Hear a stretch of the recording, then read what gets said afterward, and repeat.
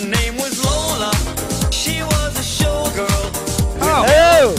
Hey! Who do you think will win the Euros in the end? Germany, absolutely. I think Germany are probably the favourites. They're the best. You know? Everybody I've spoken to thinks that Germany will win.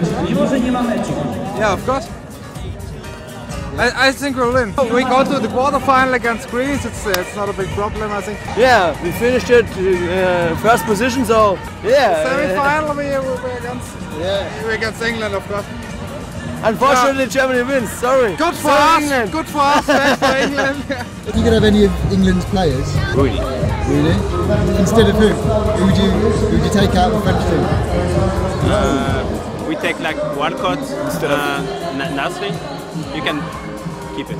Really? Can exchange maybe. You don't like Nasri? Not clever guy. He's really slow for me.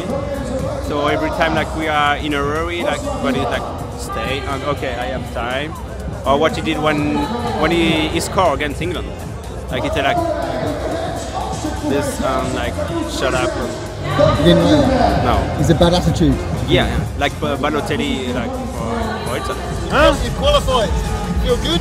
Good. Yeah. Euro de Batichon, je vais l'acheter. C'est de la bombe. Vive la Varsovie. Warszawa. I'm from Sweden. Did you see Ibrahimovic's goal? Yes, it was very good, of course. He never lets me down. Do you think he's a good-looking guy? What do you think? No, quite a big no. No, first of all, the Swedish team had access to some of the England tactics because the English team, before the game against Sweden, shared the same hotel as some of the Swedish media. Some of the Swedish media who had their rooms over this conference room with the glass ceiling saw right through the glass ceiling and saw the PowerPoint presentation and took pictures of it and stuff like that. For example, when Zlatan Ibrahimovic took free kicks, then the English wall wouldn't jump. But when Sebastian Larsson or Kim Källström took the free kicks, then they would jump. Erik Hamrén, the Swedish coach, he said that it was very useful information. So, but I mean, unfortunately for us, we still lost. I think you're going to be looking at Spain-England final. Anything can happen in the final. Italy game is definitely winnable. Then we're in the semis. Anything can happen from there. I think 1-0 all the way to the final. 1-0 winner in the final. So him under the camera. We'll beat the Italians. We'll beat them.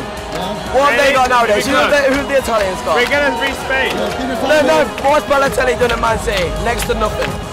On penalties or extra time, it will be close. 1-0, it will be close. Yeah. It'll be very close.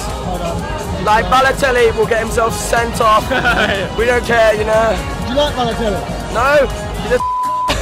I think he's a good player. He's got a good goal record and he plays well for Man City. I think it was a good decision putting Rooney on instead of Carroll. No, I think that was actually. I like Carroll playing the first two games, you know, and everybody had an expectation of Rooney. I know he scored the goal, but I don't think he performed, you know. So, and I was pleased when they brought Carroll on. I really was. Carroll, how do you feel like playing until you're proud of him? Yeah, definitely proud of him. I think when a local lad plays for Newcastle, you have to be proud of him at the end of the day. Initially, when he left Newcastle, there was bad blood, but I have to be honest, I am actually proud of players from the North East. I mean, even Jordan Henderson and being his twin brother in that line.